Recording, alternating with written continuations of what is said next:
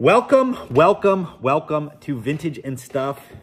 I'm your host, Drew Heifetz, the show where we unearth the wild, wacky, and occasionally questionable world of vintage clothing and the people behind it.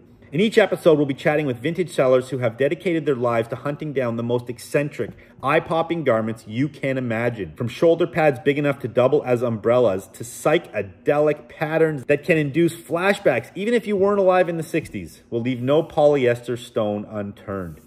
Get ready for outrageous stories of thrift store conquests, the art of deciphering retro fashion trends, and the inevitable moments of head-scratching confusion when they stumble upon an item that seems to defy all logic. Who knew that combining neon colors, animal prints, and oversized bows was a good idea at some point? But fear not, dear listeners. We'll also dive into the genuinely fabulous side of vintage fashion. We'll explore the cultural significance of iconic garments, discover craftsmanship that has stood the test of time, and learn how to rock a vintage look without looking like a walking time capsule.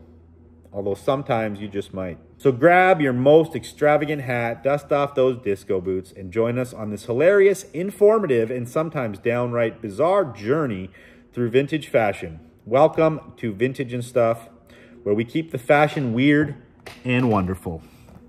Okay, you're wondering what the hell's going on. Yes, I had ChatGPT write me an intro to the show. What do you guys think? A lot of disco and polyester talk in there, not so relevant, but guess what? We did it anyway. Let me know what you guys think in the comments. Not sure I'll be running with that on a daily basis, but hey, we're having some fun with the AI lately. Have you guys had fun with AI lately? Let me know down below if you've been messing with AI and what you've been able to do with it. Put it in the comments. This is the contest today. I'm going to pick my best answer about what you've done with AI, and I'm going to give you $100 store credit to FasAndFrankVintage.com. Okay, enough about that. Let's talk about today's guest, Zip Stevenson. He is the owner of Hollywood Trading Co., a very high-end denim and leather store in Hollywood, among other things. He's also the owner of the Denim Doctor's business, which is a very high-end denim repair business, again in Hollywood, run out of the same facility. He also has his own line of vintage inspired fashion called Stevenson Overalls. We get into all that. He's also a regular at the Rose Bowl. I've been seeing this man out there shopping vintage denim and leather specifically for 20 years now. And yeah, it's a great chat. He's also part owner of the $76,000 jeans. I know part owner sounds weird, but that's how the story went. We'll get into that on this episode as well. He just had a long, colorful life in the vintage game, and a great interview and a great talk. So buckle your seatbelts and get ready for a good one. Again, if you've been listening for a while, you know that this is the free 45-minute version.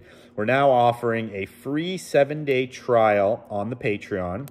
That is free. You heard it right. Free 7-day trial on the Patreon, which gets you access to the full 2-hour episodes. Every episode is usually at least 2 hours long, and we only post 45 minutes here for free. Also, you can just join my YouTube channel. You can sub right on YouTube and pay here and get the full 2-hour video here as well. So that's it. This is the free 45-minute version. If you want the 2-hour episode, you jump on the free 7-day trial on the Patreon, or you can pay here on YouTube. Click join down below and get it here. No more BS talk. Let's jump into it.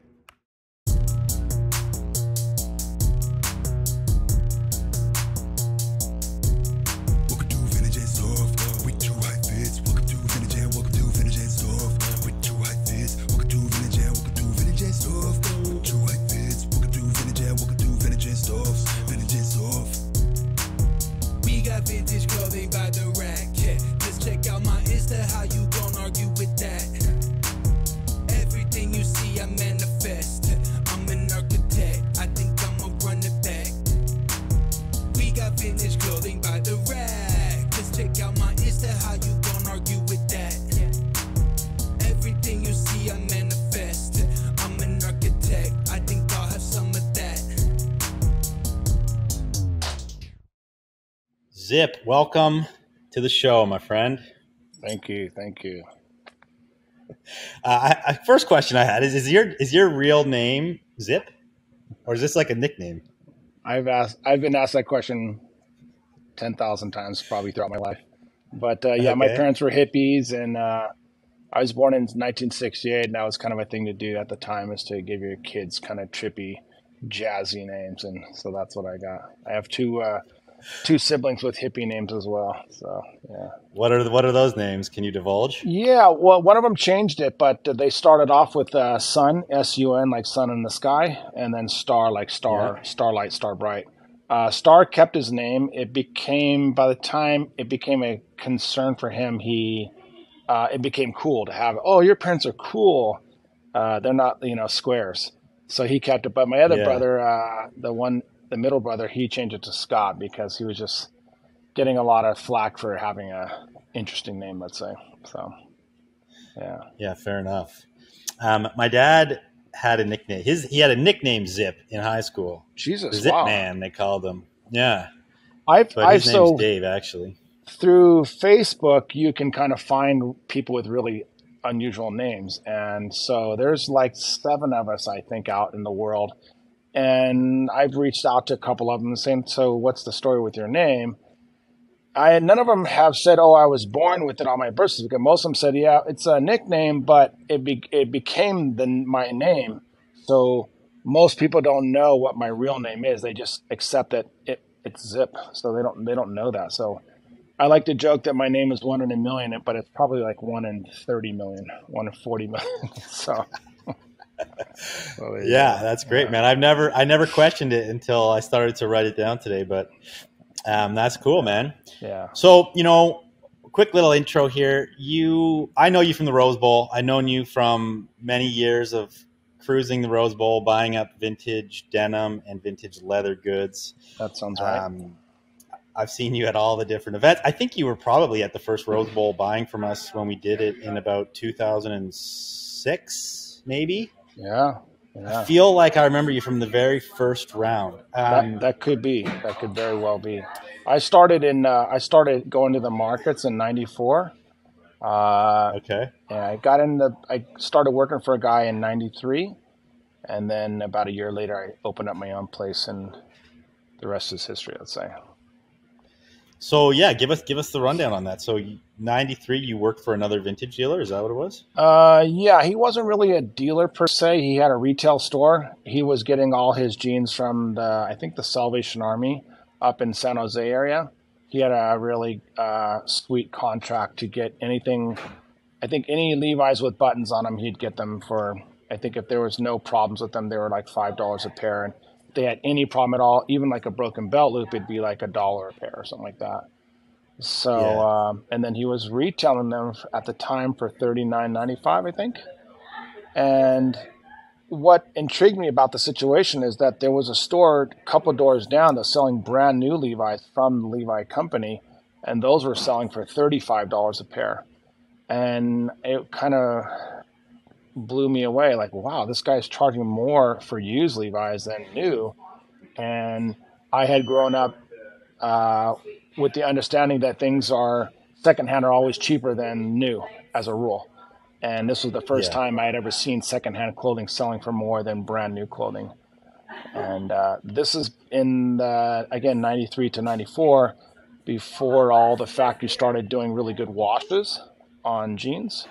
So you either had very dark, rigid, unwashed the 000 model, or the rinsed 0115 model, or there was another model. I forgot what the model number is, but it was basically like a mom jean, which is like this really kind of washed out jean where it's the color is uniform throughout the whole jean. Kind of like, again, like we call them a mom jean or like Obama jeans or something. Um, so if you wanted something with a pretty fade and pretty wash, the only way you can get that is secondhand.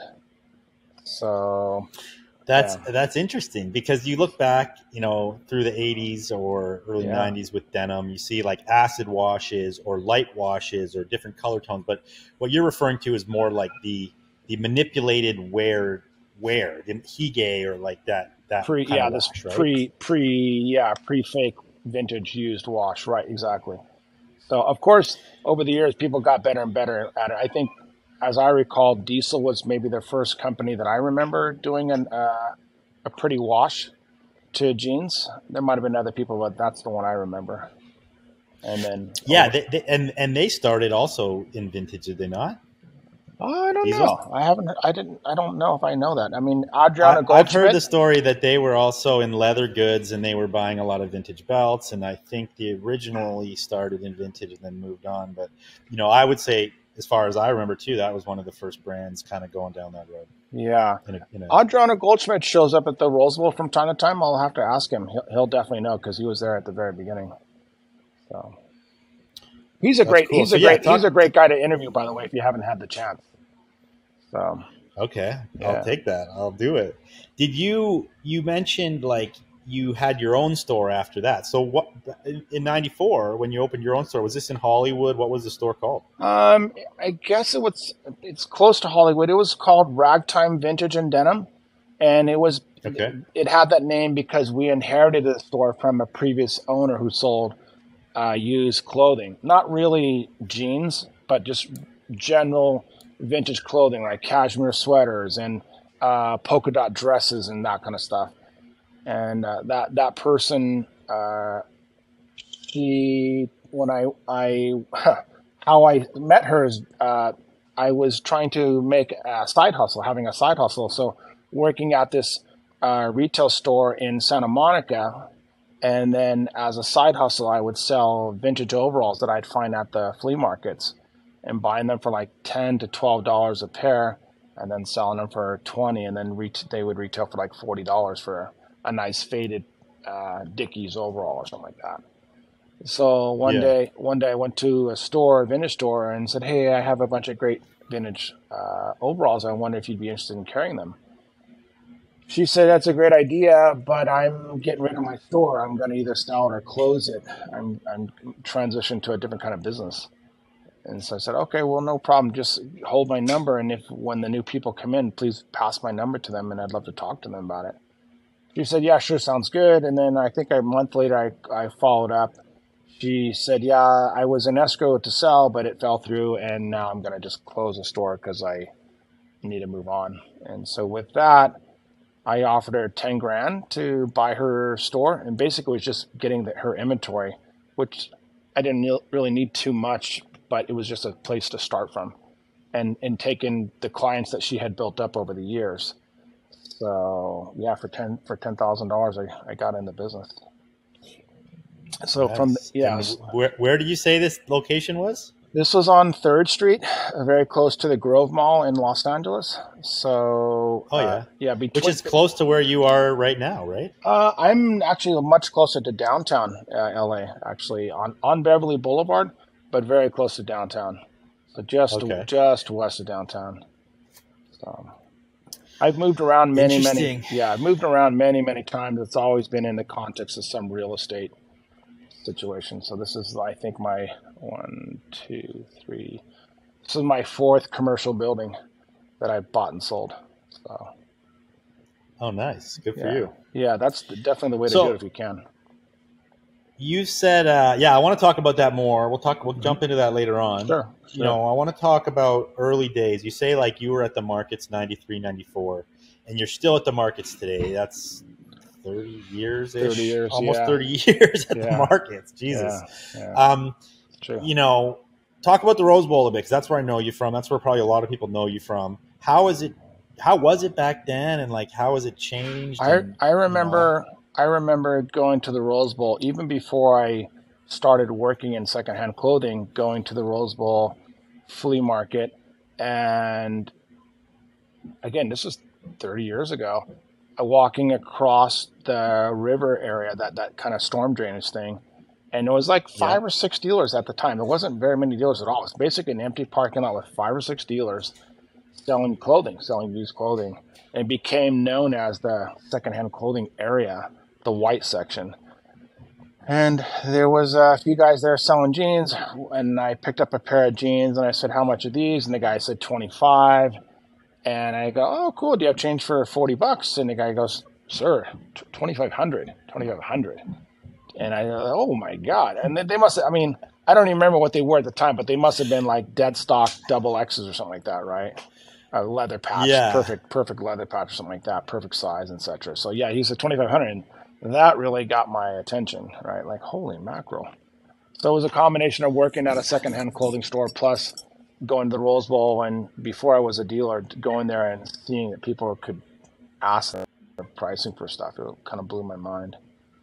So, and then yeah, I got the bug. Yeah. So, I guess like when you look at that and you look at the Rose Bowl has never, sure, you can score at the Rose Bowl. And even back then you probably could score a lot easier than you can now. But then also there was people that knew what they were doing. So you had to like find the stuff and learn why that thing was worth $2,500, right? And then go and find it. So like, yeah, how are you able to do that? How are you able to learn and then go and find it? there was dealers. A lot of dealers were very secretive about what they had. Other dealers, they were motivated to teach because they wanted me to bring them stuff, and they'd rather teach me, have me find it, and sell to them. And in the beginning, I was doing that. There was a guy named Brandy Cuba from American Graffiti. He's really one of the very first guys in the business, and I remember finding good jeans and supplying to him. And it was surprising because at the time, Fake Alpha, the buyer from Fake Alpha, was coming pretty regularly.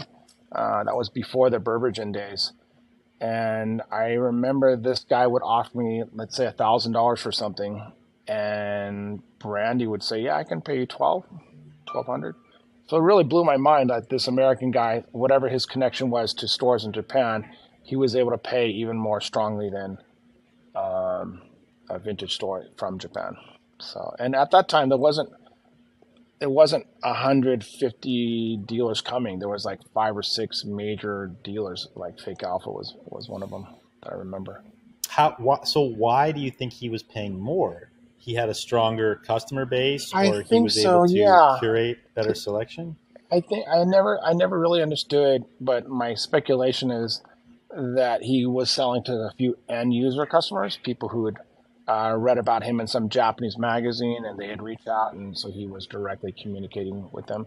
This is really early on. This is before Facebook and Instagram and all that kind of stuff. So it was a lot harder. It was a lot harder to be connected to people in those days. But yeah, for what it might have been also that he would think, maybe let me overpay a little bit with this guy a few times to kind of gain his trust and gain the access. And then I can, start to buy them more reasonably, where I actually have a margin where I can make it. So, and I worked with him for like 6 months or a year or so, and it was good for me. It was good for him. And then eventually he kind of slowed way down out of the business. I think he got a health problem or something, and then he just wasn't really active in the business anymore. So, yeah. Do you remember hearing about Green for Jeans? Or is that before I can't recall that name, no. Yeah, before my time. Yeah. So there was a handful of heavy-duty dealers. Drop Your Jeans, Rust from Drop Your Jeans. He was one of the early ones. Green for Jeans, Brandy. And there was other like dealers who've been out of the business for 20 years that were in it, like guys from France that were coming in pretty regularly, buying 501s and buying the Big E's and that kind of stuff. So, yeah. It's funny you mentioned that memory of picking up the jeans and seeing the price tag of $2,500. I have a memory of you from Rose Bowl when I think you came into the booth and I had a Grizzly jacket up on the wall or up on the tent, and I wasn't in the booth at the time. One of my buddies was running the booth, and you grabbed the jacket, and you were like, I think he told you 35, and then I come running back, and I'm like, no, it's 3,500, and you were about to give him the $35. Oh my and I was God. like, I just caught it before he hands you the 35, or he hands you the jacket for $35. Jesus. Wow. So yeah, that was a good memory. Absolutely. I've had those kind of deals still happen from time to time. I bought a jacket at a local flea market for $50 and literally sold it the next day for $2,500. So there are still those random bargains that happen from time to time. Yeah, 100%. That's the game. You got to love when that happens. Absolutely. So, question, what's the most you've ever besides, we know the $76,000 jeans. I want to talk about those later on in the episode. But besides that, what's the most you've ever paid for a garment of clothing? Wow, it might be this pair I just bought in Japan. Actually, paid $8,000 Really? for it. Yeah, I paid $8,000 for it, and I thought I got a smoking deal. It's weird. It's weird, but yeah. So, do you want to show it? Do you have it there right now? Yeah. While we're talking about it? Yep. I have it. 1 second. I got two crazy. So yeah, things. I mean, this is obviously a good segue here. We'll look at the jeans, and then we want to talk about your Japan trip. Quick intermission to the show, everybody. If you're liking what you're hearing, if you're excited to keep listening, don't waste any more time. Go jump on the Patreon for your 7-day free trial. It's $5 after that. That is $1.25 per episode. $1.25 for 2 hours of pure listening, joy, and education. So go jump on the Patreon, or you can join down below to the YouTube channel and listen right here on YouTube, or again on the Patreon for your 7-day trial. Also, guys, I never really talk about wholesale on here, but F as in Frank is a wholesale company as well as a retail company. We have stores, but we also do wholesale. We have a warehouse in Toronto. We can supply most of what you need in the vintage world. We don't really wholesale a ton of hype vintage, but we do wholesale all your regular retail essentials. We also are currently wholesaling the Yeezy Gap unreleased season. If you guys want unreleased Yeezy Gap in your store, all you got to do is hit us up. Hit me up on the DMs, Drew Heifetz, or hit Jesse up, Jesse Heifetz on Instagram. And we will sort you guys out with what you need. Maybe it's a fit for your business. So hit us up for wholesale. Okay, so tell us about this. This is like, what era buckleback here? This is they call it the 1937 model, and that's when they started to offer them. They stopped selling them, I think, in 1941. Or I should say Levi stopped selling them in 1941. They were still sitting on store shelves around the country, but Levi's took it out of their catalog in 1941 when the World War II started. The U.S. government sent out a memo to all the big companies saying we can't use extra threads and fabrics and stuff like that. So they made Levi stop using the copper rivets on the belt. They made Levi stop using copper rivets on the coin pocket, and even they asked Levi to stop putting the decorative thread on the back pocket. So Levi started painting it during World War II. So yeah. So was it the war effort that determined the buckle coming off in the first place? Yeah, absolutely. That's exactly. I actually never knew. I didn't know that. I knew all the rations, but I didn't know that it was also responsible for the buckle coming off. That's interesting. Levi would have done it anyway because in the beginning, Levi's made 501s with no belt loops at all. And then they had this transitional period where they had belt loops and the buckle strap. And then they noticed people just weren't using the buckle straps, or they're cutting them off. This is another pair here, and the buckle's been cut away. So at some point, people started cutting away the buckles, and so it became redundant. So I think Levi would have removed it if they weren't directed by the government. They would have been doing it anyway. So. Yeah. So you brought these back from Japan. You went over there on a buying trip. Was it a trip solely for buying? Yeah, definitely. That was And is this something you've been doing a while? I have since I think my first buying trip was 98 or 99, something like that. But yeah, I've gone to Japan probably 60, 65 times, something like that. It's many times. Yeah. That's amazing. Jeez. It's there's a funny thing. They asked this bank robber, why did he rob banks? And he said, well, that's where the money is. So, and I feel like it's the same thing. Why do I go to Japan to buy? Because that's where the stuff is, So, and now the Japanese currency is so devalued. It's an amazing time to buy. I checked today. The currency is 140 to $1. So that's fantastic. That's what is it, just for for context, because most people won't even be checking this, what was it at like when it's at sort of like a stable position with the US dollar? Probably 115. Yeah, 115. 115. Okay. So it's 25% devalued. So yeah, that's a lot. This is an an interesting topic. Yeah. So that basically means, for people that don't understand that, is like you go with an American dollar, you're getting 25 cents extra on every dollar you spend, which makes things a lot more affordable. And you can even buy dollar for dollar and still add the 25% profit when you bring it back. And this is a similar thing that me and Jesse have been doing for years, because we're obviously buying in Canada and taking shit down to Rose Bowl and cashing in US dollar and then bringing it back to Canada and getting that exchange, right? So is there usually a 20% spread? Is that typically what it is? I mean, it has gone as low as like 10, but right now it's at 35. So $1 American gets you $1.35. So I'm going to boom up the Canadian vintage market right now by telling everyone they should come to Canada, just like Zip's going to Japan, and buy up all our vintage, because you get 35% on your dollar. Seriously, it's a game changer for me.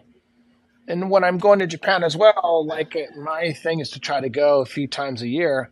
And when I see something great up on the wall, I'll take a mental note of it. And then when I come back 4 months later, 6 months later, I go, oh, I remember that jacket from last time. Oh yeah, I still have it. And the mentality is, after 3 months, every important customer that they think they have a chance to sell it to has looked at it. And for whatever reason, they haven't sold it. Either the size isn't great, or it has some repair problem that needs to be addressed first.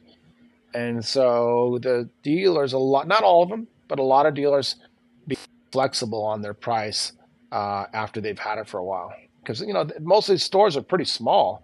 They're really small stores. And so they need to move the inventory. And when their customers come in, they want their customers to see fresh stuff as well. The old stuff is sold and the fresh stuff is here. And so if that happens and a dealer sees it and says, yeah, I can knock off 20% off the retail price, 20% off the retail price at a second tier store, plus a very strong dollar, ends up being almost Rose Bowl prices, and sometimes better than Rose Bowl prices. So obviously too, like not everybody is buying in California. There's Japanese that are running through Middle America and buying shit, right? Yes. So then you got they have more of a margin to offer you a discount. Yeah, and so let's say, back in the day, a Biggie jacket size 38 was the best size, and a 44 wasn't very popular, right? So I would be going to Japan buying up the 44s at some 20% off the regular price. And that's because the Japanese dealers, they don't have confidence that they're going to sell that odd size, so they're buying it more affordably to build in the extra margin for the risk that they're assuming. So those are the things I'm buying. Those are the things I'm picking up. Again, like you said, from a guy who's going state to state, Indiana and Iowa and Kansas and town to town to town, or hitting local dealers who don't have all the overhead like guys in LA do, right? All the LA based dealers, they got heavy rents to pay and car insurance and all that, right? So like you said, it all comes from all over the country, funnels into Japan, and then I can go through the stores and hit them, and it works really well. So and you have such a curated selection. And Tokyo, I don't know the exact number, but there's got to be over 500 to 1,000 vintage stores just in Tokyo alone. Osaka's like pretty similar. There's so much volume of shopping. Like it would be hard to actually do it all, really. Yeah, you can't. You can, by the way. And a lot of these stores, they're owned by one guy or one company, and they have 10 locations. Desert Snow is a great example of that, right? So I can't really go to an individual Desert Snow store and get some kind of good deal. So I'll take a picture of that item and then contact the head office and say, hey guys, I saw this at your Shimo Kitazawa store. But unless it's a killer deal, it's not even worth the effort, right? Most cases. So I do better working with OG shop owners that are, been in the business like me for 10, 15, 20 years.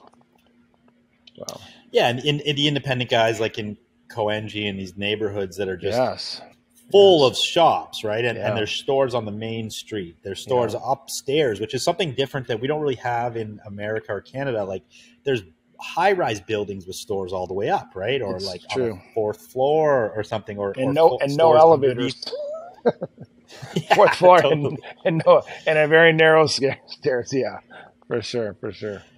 And you can get so many stores that are very themed out. Like America's kind of getting that way now with more themed out vintage, but for the longest time it was pretty much vintage store is a vintage store. But Japan has Y2K stores, polo specific stores, hip hop stores, true denim stores. Like there's very themed stores, and you can find all kinds of things that you don't get to see here. So, I've only been a couple times, not 65 like yourself, but it's an amazing experience, and I recommend it even if you're not buying, just to experience it. Yeah, for sure. Do you go to other cities, or you strictly stick around Tokyo? No, I go everywhere.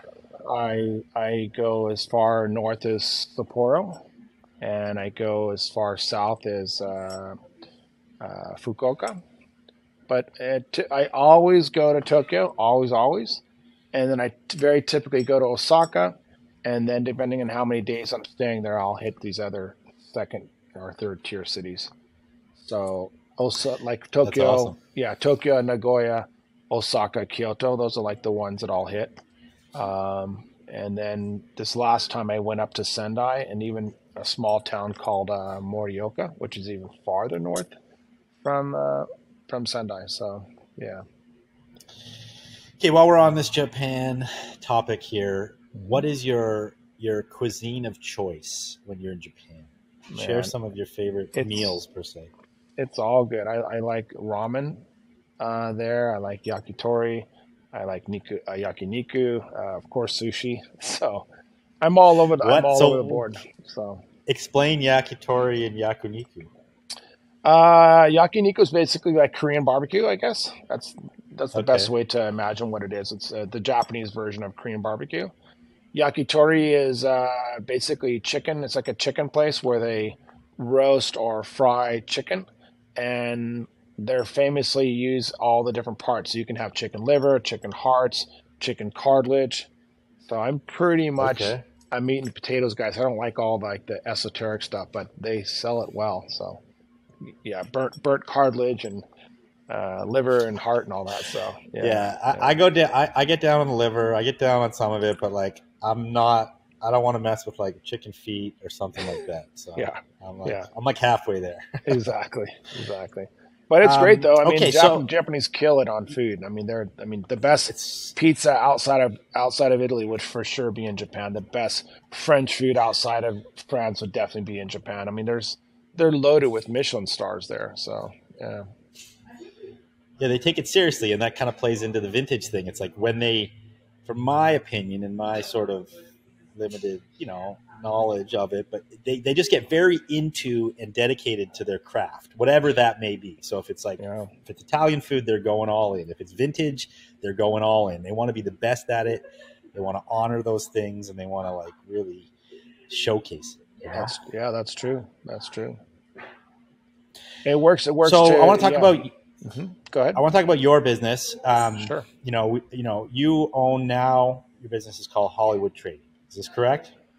There's a few different things that I mess with. So Hollywood Trading Company is probably the most well-known brand. Denim Doctors is the most well-known brand in LA. And Stevenson Overalls is a Japan-based clothing brand that was a lot more active years ago, and now it's slowed down quite a bit. So it's harder to find it. You can find it at Self Edge in Portland, New York, LA, San Francisco, but it's not so easy to find. So cool. I want to talk Hollywood Trading, and I want to talk Denim Doctor, but quickly, I didn't know about the Stevenson Overalls, and obviously that's your namesake brand. Yeah. Is that something that you partnered with Japanese designers on? Yes, that's correct. That's correct. So Atsusuke Tagaya. So he was working at this belt company. It was an LA based belt company doing different doing a different idea than I was doing, but still high end and popular. From that brand kind of wound down, or wrapped up, I should say. And so he came to me, said, "Hey, I'm looking for something else to do. Um, do you have any do you have any idea?" And I said, "Well, I would love to start a clothing brand, a denim clothing brand." And he was interested in it. So we were trying to figure out how we would do it, what our approach would be, and we wanted to have our 1 foot in the heritage world, and then 1 foot in like the fashion world. So, and see if there's a way to make that work. And the truth is it's tough to be in both worlds at the same time. Like the heritage stores that carry heritage brands like Warehouse or Denim or Real McCoy's, they don't really want to mess with it. And then the stores that carry fashion brands like Undercover or Comme Garçon, they're like, yeah, it looks too conservative or too, it's not interesting enough. So it was a struggle. We thought it'd be a perfect scenario to be able to be in both stores. To be honest, that was our plan, but it was not as we expected. Okay, so when you say that, so obviously Yeah, trying to get into both stores, you had to try to design where it appealed to both audiences, right? yeah, And then when you exactly. design, So how yeah, we did go that? ahead. Sorry, how we did that? Our approach to that was take familiar silhouettes and then make them with interesting fabric. So take a first edition jacket, but make it with interesting fabric and change the fit so that the fit wasn't as boxy and loose, but have it fit more in a more modern. So the not a super cut wide leg cut, but a more tapered cut, stuff like that. So adjusting the rise so that the rise wasn't as super long like it might be on a pair of 40s pants. Yeah, totally. I feel like there's lots of, I guess Mr. Freedom comes to mind. Cool designs, but he takes like an interesting approach on like classics, but then like makes them his own in an interesting way. Or Yeah, very very similar to what we wanted to do. Mr. Freedom basically, him and I, we started almost around the same time. I think within a year of each other, oh no way. we started. Yeah. He worked with the people from Toyo Enterprises, Sugarcane, Okay. and then Larry worked with the guys at Warehouse. So that was like the three guys who were doing it was Larry, me, and Christoph. Yeah, I and would say to Christoph's credit, he was the most successful of all of us. yeah, because he's still going, and it seems like he's still putting out designs, and he's still true to it, and he very much embodies it, and it seems like he lives it and appreciates it a lot. Yeah.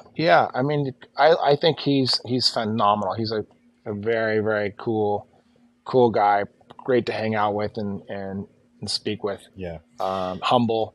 So he's another great interview, by the way. If you haven't done it already, Yeah, if you can get him. I haven't, and He's I know Christoph for sure.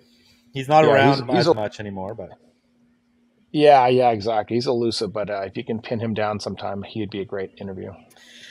so obviously, like you said, three of you guys were doing this. We know Larry has done it with his Heller's brand, and part of the esteem of that is that Japan looks up to you guys as like these sort of curators, like dealers of American history, right? And then they want to use that esteem and bring it back to Japan and sell this stuff. So was your Stevenson Overalls, like you mentioned some stores in America, but was it also sold in Japan? And was that part of the plan to bring it to Japan? Oh yeah, mostly in Japan Yeah. actually. Okay. It was sold in Japan. Some stores in Europe. We went to exhibitions in Paris. We went to exhibitions in Berlin to show the brand, and so we had stores, in Germany, Sweden, Switzerland, that kind of stuff, carrying the brand. But I'd say mostly in Japan. Yeah, I find it very interesting. I think it's super cool. It just plays into how much Japan loves Americana, not just the clothing, but also the people like yourself. They want to bring that back, and they want to be able to offer it, the knowledge you have in the clothing to their customer base, essentially, right? Yeah, that's fair. And That's and fair. I think like it's happening now. It happens in streetwear. It happens with music too. Like there's American bands that are like maybe more popular in Japan than they are in America, right? Oh, Jack Johnson and Donovan. I mean, every other store you walk into, they're playing Jack Johnson music. So yeah, he's a huge musical influence in Japan You know, and I for think sure. like Sean Witherspoon is kind of like moving into like the Asian market, and he loves Japan. He's over there all the time. He's working with all these Japanese things, so he's kind of like doing that similar thing there. And I think it's interesting. But yeah, that's super cool that you did that, because I didn't know about the Stevenson overalls, to be honest. Yeah, Hollywood Trading Companies, I would say, by the most well-known brand. We've sold thousands and thousands and thousands of belts, so there's got to be 50,000 belts out there in the world, in Germany and Switzerland and Japan, Taiwan, Singapore, like that. I mean, there's thousands and thousands. So explain the company the business model. You know, I know that you obviously sell vintage through there. Sure. You do leather repairs, and then you also you're big in leather goods, belts, wallets, things like that. So explain the vintage side, also the new side, how it works. Sure. So the vintage, I credit my ex-boss for teaching me about leather. So he had a vintage jeans store, but he would also sell great vintage American horsehide leather jackets. And so I definitely remember tourists from Germany or France coming in and buying a horsehide jacket, and it was like a cool thing when that happened. He would also sell great examples of vintage vintage leather belts, just great 70s, 60s kind of hippie belts or police belts or cowboy belts. And so when I opened up my store in the beginning, I was getting belts from him. He was supplying me leather belts. And that worked out really well. He gave it to me on consignment. And as I sold belts, I came and cashed them out for the ones I sold and got more. So he had a big surplus of belts, so it worked well for him to have the belts in my store versus sitting in some barrel, right? And then eventually, like a year later, from after I started my store, a guy came into my store saying, "Oh, I noticed you got great leather belts. Are you interested in wholesaling them?" And I go, yeah, I guess I would be interested in that possibly. What are you thinking? And I can't get that many, and I can't, I sell them fine enough, so I wouldn't really be motivated to take the price and cut it really, really aggressively from what I'm retailing it for. And he said, and it was just amazing. He goes, well, I think like, could we do like 10% off and no sales tax?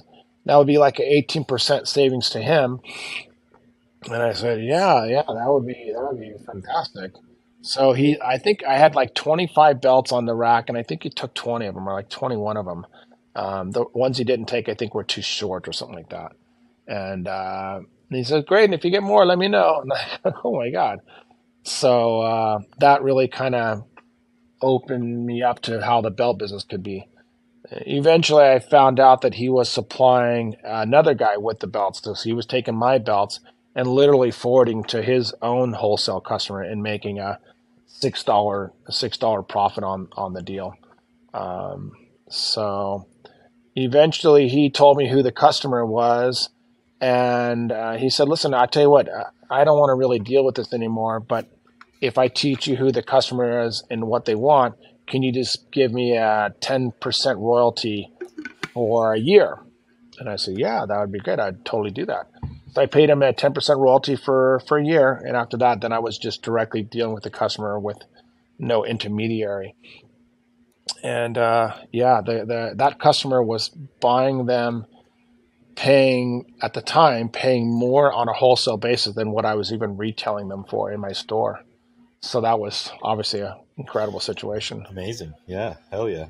Yeah, it was lovely. It was totally amazing. So, and then what happened is that customer taught me that if I ever find these 1930s belts with all the rhinestones and studs, I pay extra for those ones. and like a lot. So if he was paying 35 for a basic belt, he'd pay like 150 for one of the ones with all the studs and rhinestones. And so I hadn't really seen those belts out there, but then I started to look for them more carefully and started to find them. And they were there buying them up. So I buy them for $100. They'd buy them for 150. I buy them for 100. They buy them for 150, or sometimes get them for $50. So that was awesome. And then what happened from that is one time I bought a belt and it broke on me. It was all dried out, and so it just like fractured, so I could break it in half. So of course I was bummed because I paid probably $50 or $100 for it. And what I did is I took a plain belt that had no studs on it and transplanted all the parts onto this belt that was good strong leather. Yeah, so obviously using pincers and knives and so forth to pop all the studs off and then relocate them onto the belt. And it worked well. And I transferred it onto a belt that fit me. So I was wearing one of those 1930s style belts. And I remember the store was called Moon Rabbit at the time. The buyer, his name was Haruhara. He still has a store now called Times Are Changing in Japan. But he saw the belt and goes, wow, you found one your size. Because obviously I'm wearing a 38 or a 40. And those belts are from the 30s, which normally they're like 32s or 34s. It's pretty small. Yeah, totally. So you go, oh, you found one your size. I go, no, not exactly. I made this one from old, scrap material. And he goes, oh man, it looks great. Looks can't tell. I go, yeah, I was pretty happy about it. So from that, I thought, oh, I'd like to try to make a few more. And he said, look, if you ever get another broken one, I'd like to get one too, and I'll take it. And so eventually I found all the parts and materials, and even got lucky and found a supply house that had a bunch of old glass, 1930s glass jewels that go on these belts. And that was like an incredible, crazy jackpot because all the ones that were contemporary were all made out of acrylic, plastic, basically. Yeah. So I can make these belts that are very authentic looking. And so eventually that guy, he came back, a month later, 2 months later, bought a belt for himself. He went back to Japan wearing it, and his staff at the store saw him wearing it. He goes, oh my God, the belt looks amazing. We want one too. And we go, okay, well, I'll tell Zip, and we'll make a few. We'll make some. So we did that, and then the staff are wearing the belts in the store, and then the customers see the staff wearing the belt and say, "Oh, belt looks amazing." And they say, "Oh yeah, this guy in LA made it for us." And they go, "Oh wow, can he make any more?" And that's how my belt business started, is making studded belts. This is before even Hollywood Trading Company. This is just unbranded, just used leather belts with added studs. Sweet. And yeah, I was making unbranded studded belts for like 5 years before I even started the brand. What year was that? So I started the brand in 2001, and I started making the belts I think in like 95 or 94. So most of the business was wholesaling them overseas to Japan in the beginning. Yeah, that, and then I started supplying Fred Siegel, the Ron Herman store on Melrose in Los Angeles. They were also buying them and doing really well with them as well, like really, really well. It became a huge thing, or I had to hire people to help me make them. So in the beginning, you were actually making them yourself? Yeah. Just a couple, 2 or 3. That was it. And then you got some people. Once I realized, they say, we want to order 20 of them. I'm like, okay. So I found a guy who was making studded dog collars. Nice. I went to, this guy, his main business, studded collars and studded harnesses for like pit bulls and stuff like that. And I said, hey, what you're doing there, can you make it on a lot longer piece of leather? He goes, yeah, I could do that. So that's how it started, having him make them for me. Yeah. Eventually, I brought it in house. It got big enough where I just hired someone to work for me 100% full time. So, yeah, that's awesome. Yeah. So the current iteration of Hollywood Trading is now the brand of leather goods, which you're now making what, wallets, belts, other leather accessories? I mean, we make leather jackets as well. Sometimes we're making denim, sometimes we're making sweatshirts. It's not always very consistent. What is consistent is the leather belts. That's extremely consistent. But on top of that, we'll make other stuff. So again, wallets or leather jackets or that kind of stuff. And is it still mostly sold through other retailers at this point? Yeah. I'd say 99% of our businesses is no more than that. Like 99.99% of our business is sold through other stores in Japan and in Europe. Thank you guys for tuning in. That's it for the free 45-minute version of the show. If you guys want to keep listening again, join down below on the YouTube right here, or jump on the Patreon and get a free 7-day trial. The link is down below in the show notes. Free 7-day trial. You got nothing to lose. After that, it's just $1.25 per episode. There's already 5 full. This will be the 6th episode. There's already 6 episodes of 2+ hours on the Patreon. So jump on there. Thanks to Zip for coming on the show. Thanks to everybody who's already on the Patreon supporting. It means so much. If you guys want to shop EffortsandFrankVintage.com, go hit it up. Again, we do wholesale. If you're looking for wholesale, if you want the Yeezy Gap for your store, or you want any other staple wholesale commodities in the vintage world, we got you. And that's about it. Thank you guys, and see you on the next one.